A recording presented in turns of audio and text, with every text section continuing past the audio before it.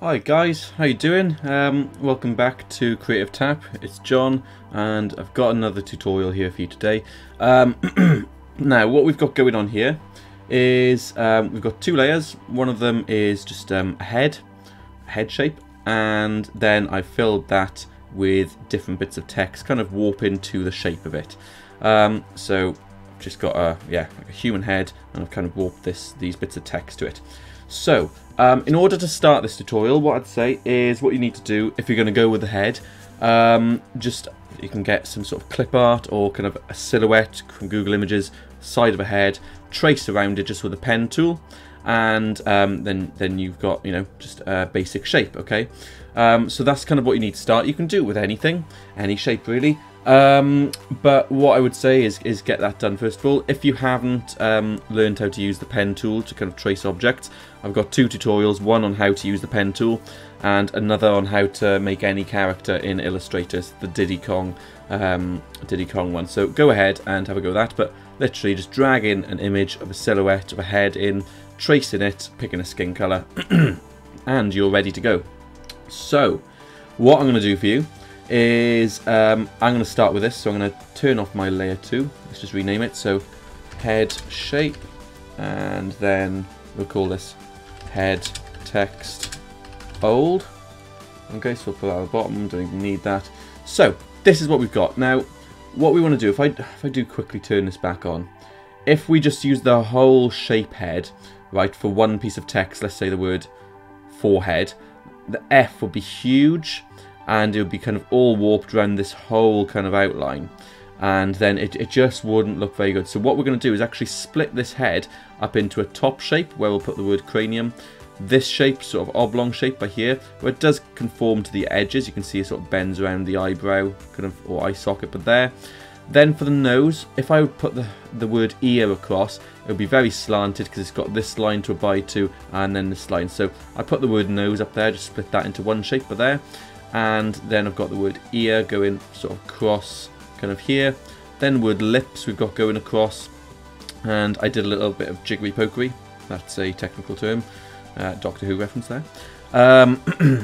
Yeah, a little bit of jiggery pokery just to make sure it doesn't like warp to the absolute edges. I'll show you how to do that. Then we've got the chin. The C fits quite nicely in there. The word chin in this area and the word neck by here. So just to show you how it was kind of done.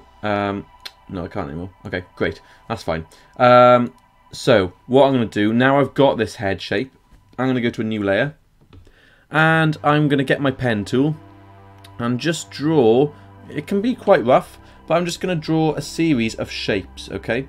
So shape across here, and more or less kind of trace what I've already kind of got. But we're going to do it in sections. So just something along the lines of that. And I'll colour this shape, just a blue, something like that. That's one shape.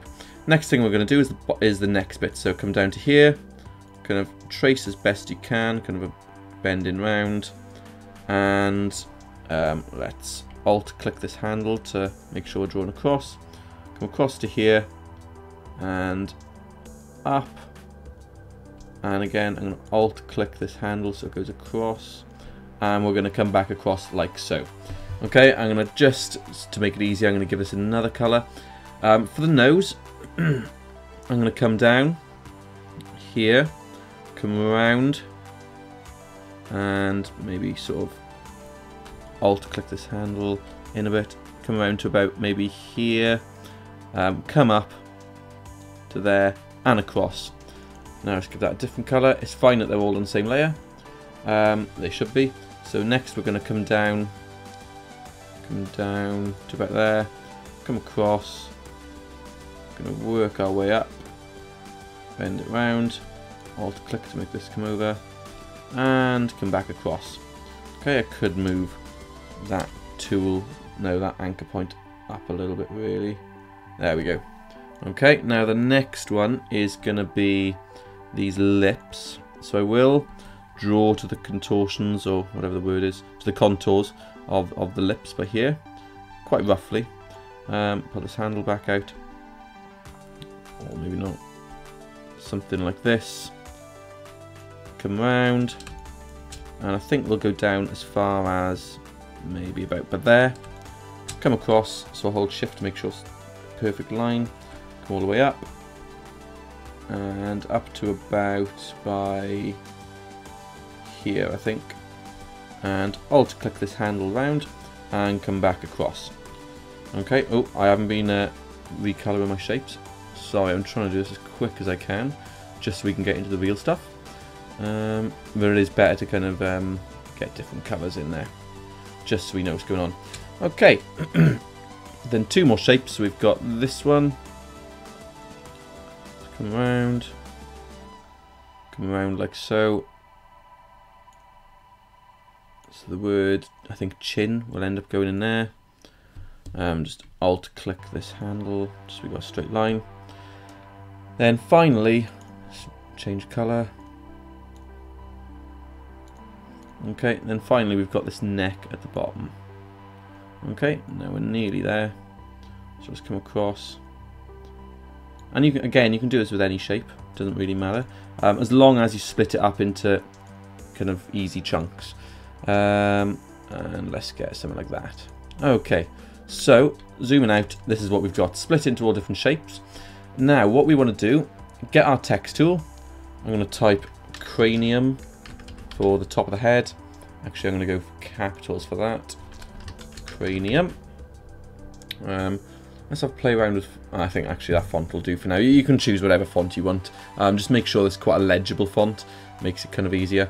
So yeah, that's going to work. So what you want to do is come into your layer 3. You've got all these sub layers, okay? You want to make sure that cranium, or the text layer, is directly above your path. So this is our path that we want to sort of link it to. Then what you want to do is see this little box by here. It indicates that that's selected, so you can click through and select different ones. But what we want is to select both of them. So if you click this head path and then shift click the top one, it's now got them both selected, and that's been indicated by this little green box. Yours may be different colour, it depends what colour your layer is, which is indicated here, like red, blue, green. Then what we want to do is Object, Envelope Distort, and Make with Top Object. Okay, this requires selection of both objects. They are selected, so I don't know why that's doing that. So Object, Envelope Distort, Make with Top Object. Okay, tell you what it is. The text goes below, so Shift, select them both again. Put your text below, sorry about that. Object, Envelope Distort, and Make with Top Object. And there you go, cranium is being warped to this shape. And you can see now we've actually lost the path, but it's just the word envelope in that sort of clip-in path. Okay, so if I zoom in, what you can do if you're not happy with the shape is get this direct selection tool, and you can actually modify and pull the handles of these points.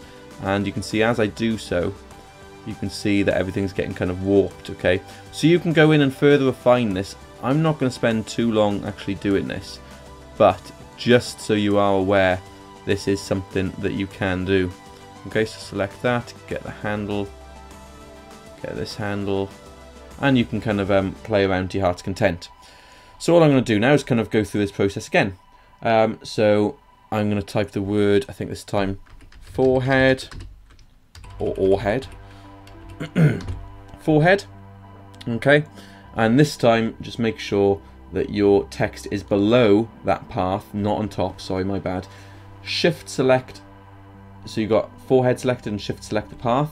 Okay, now we're just going to go Object and Envelope Distort, Make with Top Object, and great. Now we have got a bit of an issue here with the F. Okay, so this is where I'll bring in my direct selection tool, and basically you want to just play around with these handles. Okay, so if I start pulling this and pulling this, what I may do is go in, if you run into this problem, get the anchor point tool, click and drag out so we got these handles. Okay, and then you can kind of play around with them, so click and drag so we've got these handles. And now I can get my direct selection tool, I'm going to play around, bring this out, get this one, drag it out, and what you can even do is start to straighten up this edge as well. Just, you know, if it's can go into the contours of the full head, it may start to look a bit funky. So I'm just going to alt select that one, and that F's looking a lot better. The D could do with a little bit of adjustment, so let's bring these anchor points in first of all. Not the handles, so bring the anchor points in, and then let's get my convert anchor point tool, or my anchor point tool. Just drag out so we've got some handles to play around with, and get my direct selection tool. I'm going to alt click this handle just to give it a little bit of a bend, and a little bit of a bend here, and that's looking a lot better. So it doesn't necessarily, you could probably give it more of a bend here actually, just to kind of make it fit a little bit better. So alt click, there you go, and it does start looking a little bit thin actually. I think that's more or less okay there. Okay, so I'm going to move on to the next one. Next one's the nose. So if you get your text tool, type nose. What I will do is kind of is get this and rotate it so that it's kind of lining up with the kind of angle of my nose by here. Then drag the nose below this path, shift select so they're both selected, object, envelope distort, make with top object, and yeah, I'm going to leave that I think more or less, just so I can whiz through. Obviously I've shown you how to kind of modify it. So next one, I can't even remember what I called this, ear, isn't it? Yeah, just, you know, kind of where the ear is I guess. Shift select, object, envelope distort, make with top, may kind of get these, just bring this one over a little bit, and alt click here, alt click in here, get this, okay, maybe straighten it up a little bit, but you know, you've kind of seen when I've done it before, you can kind of modify it to your heart's content. Next one's going to be a little bit of a tricky one, the lips, so I'll just walk through this one. So lips below the path, shift select them both, object, envelope distort, make with top, and you know, you can see we're having a bit of a wild time by here. So what we want to do is come into the clip-in path. I'm actually going to start straightening this up because, you know, it's a little bit too wild. Stylistically you could keep it if you wanted to, there's no problem with that, but this little indent by here is giving us a little bit of a trippy time really, so I would probably spend some time actually making this a little bit more straight because it's not the best really, is it? And you can see it can start to go a little bit wild, so I'm just going to come up here, bring this in a touch, bring this one in a touch, start getting a little bit straighter. And again with these sort of handles by here, using alt click to kind of just straighten things up can kind of sometimes really help. Bring this one in, bring this one in. I'm not going to play around with this too much to be honest, because I really want to kind of don't want to waste too much time, but you can kind of play around with your heart's content there. So the next one, and you can kind of make it warp to that if you so wish, but for me it just wasn't working. So next one is chin, select, drag below, shift select them both, object, envelope distort, make with top. This should be, I thought it would be pretty much worked out, but apparently not. So I'm going to drag, get my direct selection tool, click the point, and kind of start dragging things around until I see something that's going to work. Something along the lines, excuse me, my voice is going, something along the lines of this.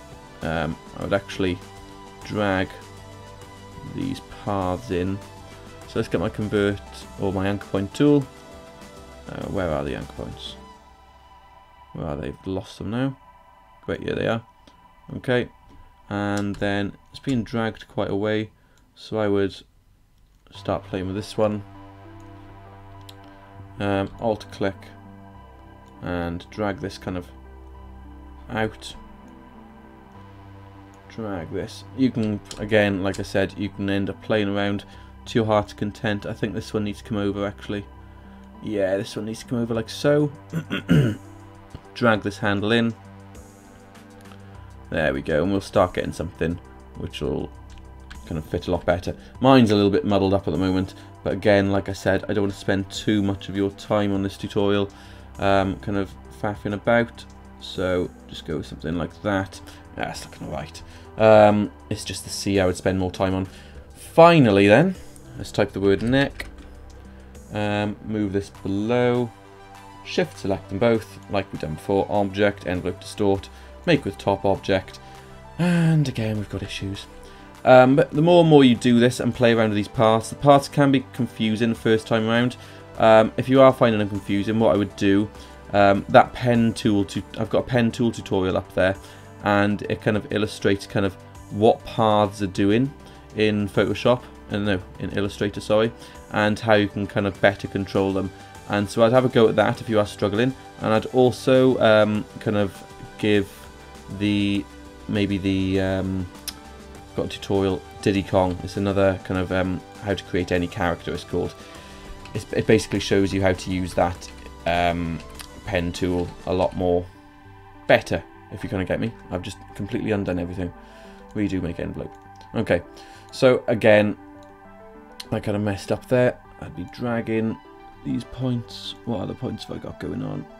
Number here. So convert anchor. I keep on calling it convert anchor tool.